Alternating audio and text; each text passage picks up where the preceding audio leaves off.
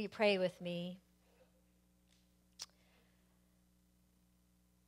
Almighty God, as we worship this morning, we pray that you will bring many of our young people home safely, and that the word that they've heard over this weekend will settle into their hearts and grow their relationship with you.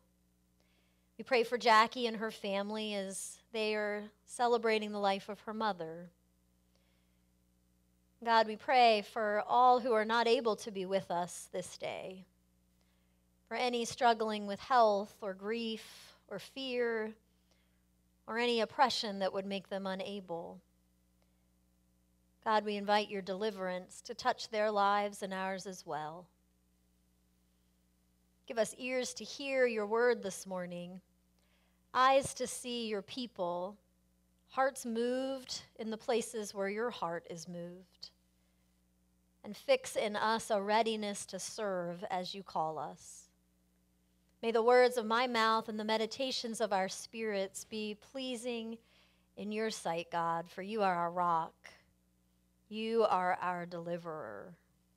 Amen.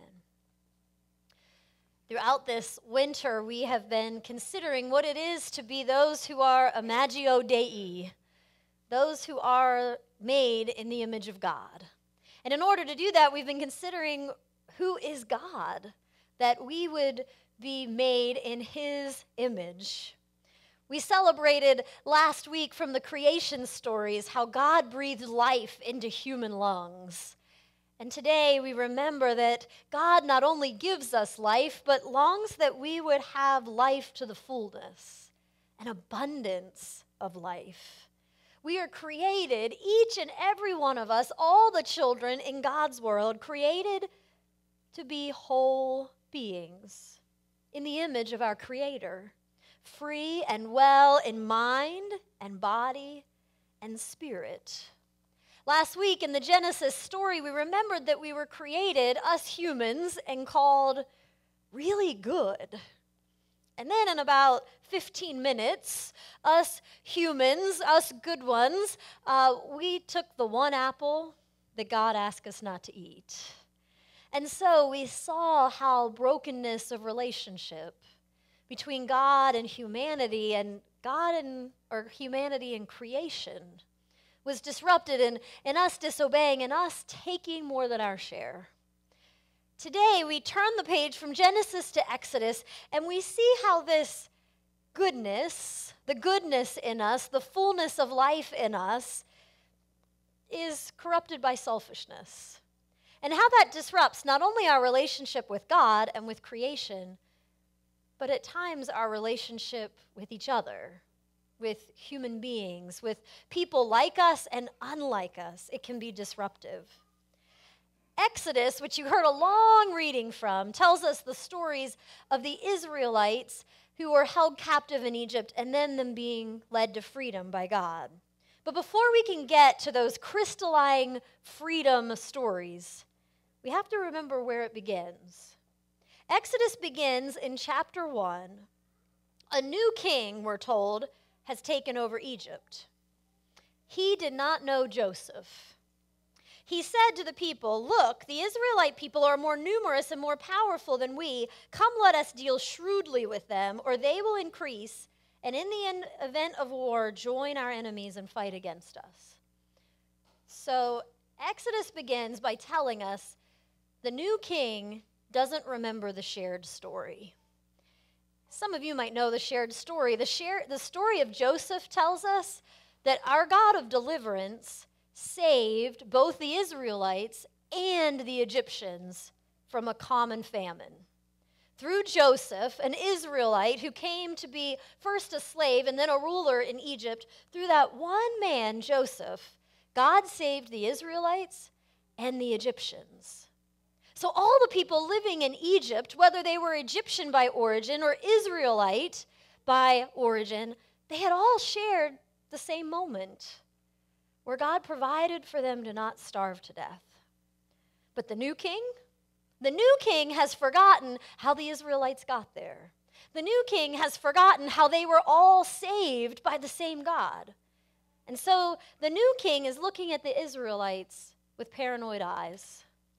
and saying, these people are so numerous that if we let them continue to live freely in our land, they will become more than we are. They will take over our homeland, and it will be forever changed. This is an old story, but it's not old at all. This is the story of every age as we look at who we are and who others are, particularly if we forget our common stories of deliverance, our common creator, our common deliverer. And so the king establishes this harsh slavery that we read about. The Egyptians become ruthless in imposing tasks on the Israelites. They make their life bitter and hard. I have Egyptian family. We have some Egyptian worshipers. And so I'm sensitive to this story. I think it speaks to all of us having ancestors that were both the oppressor and the oppressed. When I went to Egypt with my family is part Muslim, part Jew, and part Christian. It's really fun at holidays. It's really complicated. But we went together in this kind of multi-religious experience, and we went and we stood in front of the pyramids, because that's what you do. They're awesome. A celebration of engineering. And you also stand in front of the pyramids and you grieve all the monuments that have been built by the powerful on the backs of those who suffer. Every land has such monuments. The selfishness of the human condition can and often does inflict injustice and bondage. The Exodus story cries out good news and discomfort at the same time. We are introduced into the midst of this context, this place where there is suffering and injustice, to the God who is deliverer. We find that God is not far removed, nor indifferent to suffering or injustice. God introduces himself to Moses. Most of you are kind of familiar with this story. This is the burning bush. Matthew has a story that has about 20 stories in it in his bedtime book, and we get to the burning bush at least once a month. The bush is on fire, but it's not consumed.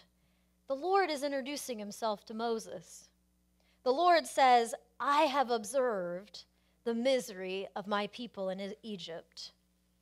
The Lord says, I see you.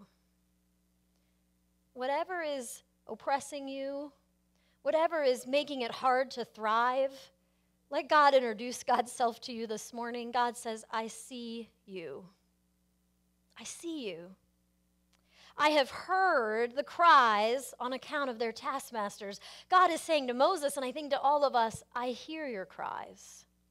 Now, what's really important for us to realize here, Reverend Dr. Bruce Birch pointed it out in a Bible study I'm a part of. He said, notice that God hears their cry. It doesn't say their prayer. Now, we believe assuredly that God hears our prayers. When we say, God, in your mercy, help me, God hears that. But here in this passage, it simply says, they heard their cry. Sometimes, friends, we are crying, and we're not sure who we're crying to. The Egyptians had been in slavery long enough that they were just crying. We don't even know if they had enough faith to pray anymore because they had waited so long and wondered so hard, where is our God? So even if you're not so sure where you are with God in this moment, know that God hears you when you cry.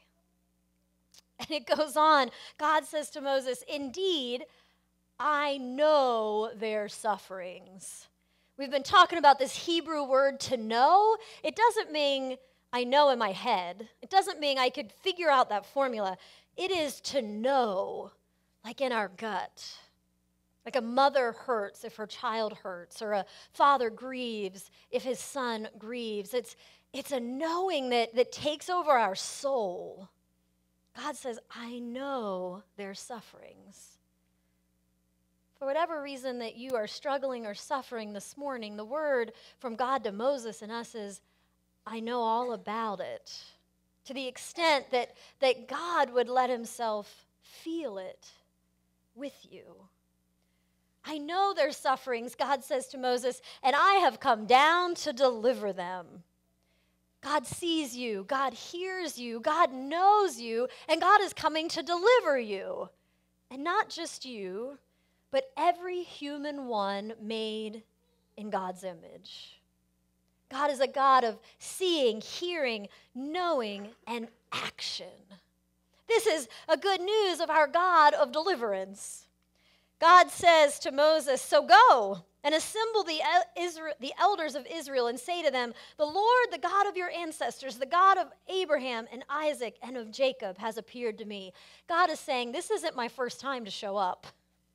This isn't the first time I've heard or seen or felt. This isn't my first time to act. Remember what I did for Abraham and Jacob. I show up all the time. In every generation, somehow I intervene on behalf of the suffering. God says, I have given heed to you and to what has been done to you in Egypt. I declare that I will bring you up out of the misery of Egypt. God says, I'm going to lift you up. I'm going to bring you out of whatever is trapping you, whatever is enslaving you, and not just you, but everybody. Reverend Bruce Birch reminds us that deliverance is not singular. We cannot deceive ourselves, he writes, into believing that deliverance is only physical or only spiritual. Deliverance is of the whole person to freedom. We have a friend in the Tuesday Bible study. I was picking on her at 9:30. She's one of those saints that when she talks, you just want to be quiet because she just offers such wisdom. And she said, generally the church gets it wrong. And she says, either you find a church that really focuses on spiritual deliverance, a church that can preach the gospel and really lets us know that we need to be set free from sin and death. We need to be delivered from evil into a life with God. We need to be delivered from our fear of death into our hope of eternity. She said, these are good things, but it's not all. She says, or you find a church that talks social gospel, that only talks about being set free from hunger, or being set free from oppression, from political systems that hold you down. She says, I come to this church, and I would say she's a Methodist, because those two go hand in hand. Because deliverance must be at the same time spiritual and physical.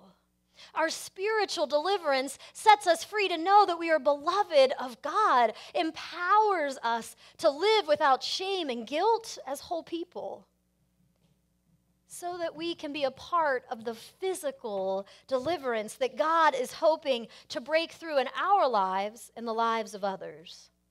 When we look at Jesus, we find through the totality of his ministry this partnering of physical and spiritual freedom. The Spirit of the Lord is upon me, Jesus says, because he has anointed me to bring good news to the poor. Good news. I have a new preacher, don't I? I have 5 sons, so this is a fun exercise.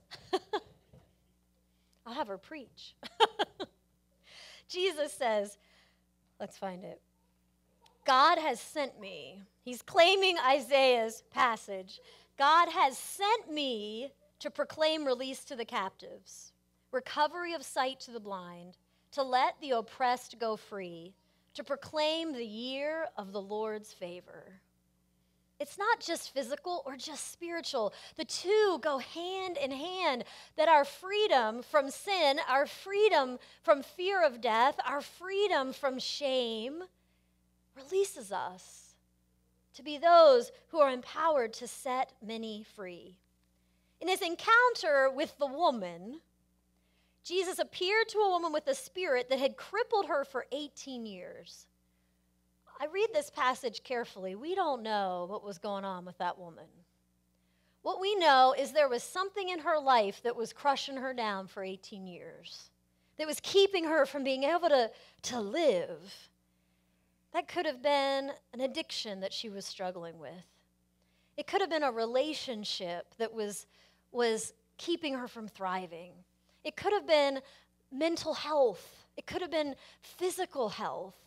So many things that were keeping her from thriving. We don't know what it was, and I love that about the Gospels because it allows us to kind of insert there whatever would threaten to rob us from thriving. And Jesus sees her, Jesus hears her and says, "Woman, you are set free from your ailment." You are set free from your ailment. Then he laid hands on her, and immediately, what did she do? She stood up straight. This is deliverance. Whatever about your life situation, whatever about how you sit here that would cause you to just be bent down, Jesus, the deliverer, wants to make you whole so that you can stand up and live in relationship with him. Now, here's the flip side of the passage. We all want to be delivered. But deliverance can make the comfortable uncomfortable. But the leader of the synagogue, this is supposed to make all of us religious people go, "Oh no, he's going to go there again." But the leader of the synagogue, indignant, because Jesus had cured on the Sabbath, kept saying to the crowd, "There are 6 days on which work should be done. Come on those days and be cured, not on the Sabbath day." But the Lord Jesus said, "You hypocrite. Does not each of you on the Sabbath untie your donkey and let it go to water? And ought not this woman, a daughter of Abraham, who Satan bound for 18 long years, shouldn't she be set free from bondage on the Sabbath?" Jesus is all the time having to confront people who become uncomfortable with what is required to set other people free. It confronts our religious sensibilities. It confronts our political associations. It just frankly makes us uncomfortable sometimes. How do we hear the promise of deliverance? It depends on our vantage point to oppression. However you're bent down today, maybe it's physical health. Cry out, "Lord, heal me." Maybe it's grief. "Lord, comfort me." It might be a long road, but God is getting us there. It might be mental health, and so we say, "Lord, deliver us." It's a journey we share with the Lord, but the Lord can restore us to wholeness. It might be addiction, and we can break free with God's strength. It might be a sin that just keeps on bringing us down and breaking us with shame. God can set us free. It might be a socioeconomic reality. We have a generation of 20-somethings, and there are many that are much older than that, who work full-time and can't afford to live in the hometown where they grew up. Now, I'm working with them. Many of you are. How do we create a society where they can work? David's over there like, "Preach it, sister," right? You can put your hands up and say hallelujah once in a while, right? How do we create a society where those who work can live? Whatever has you crying for deliverance, go ahead and cry. God hears you and sees you and is about the work of deliverance. But sometimes it's our vantage point too.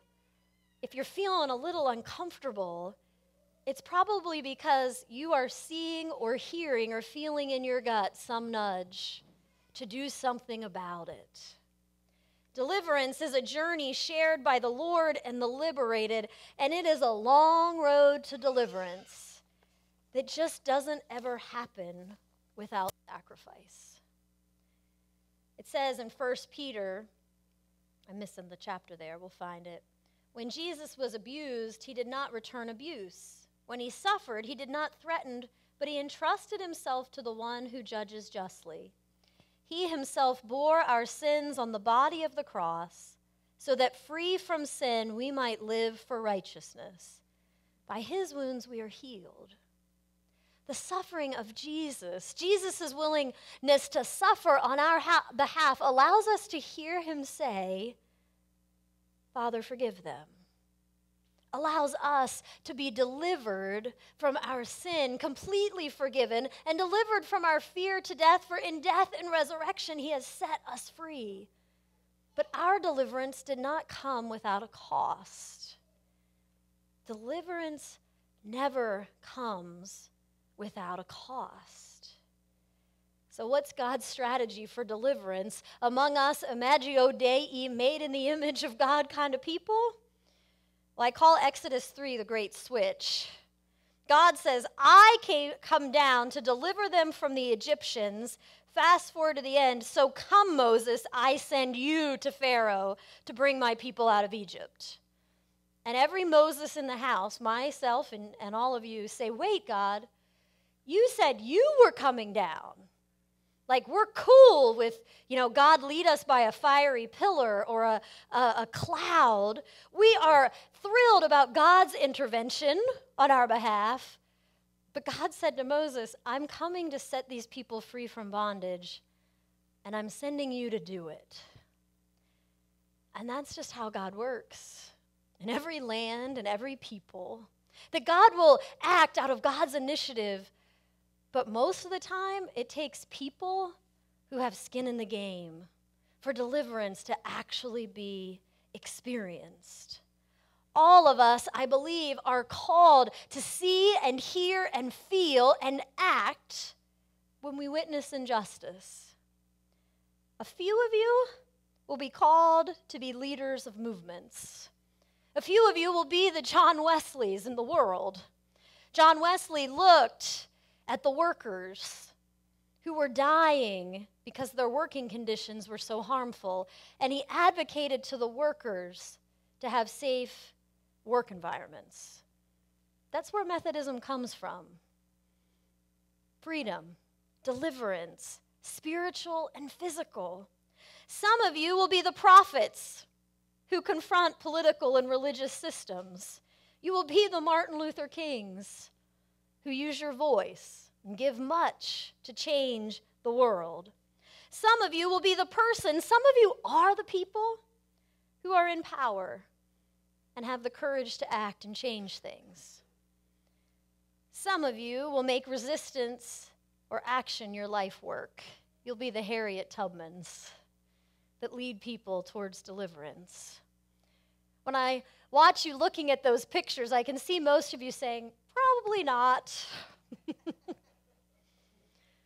There are a couple in this room who already do this, a couple in this room who are called to do this.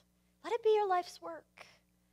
But I think all of us are called to be the midwives of deliverance. If not the prophets, if not the great known leaders, the behind-the-scenes people. For Moses to get to the burning bush, 5 women had to save his life. His mother had to give birth to him and hide him away for 3 months. 2 midwives who were told by Pharaoh to crush him at birth rejected authority to save his life. His little sister stood by him as he bobbed around in the Nile, watching him, and Pharaoh's own daughter brought him home to be her child. 5 women were the midwives of Moses' deliverance so that Moses could deliver a nation.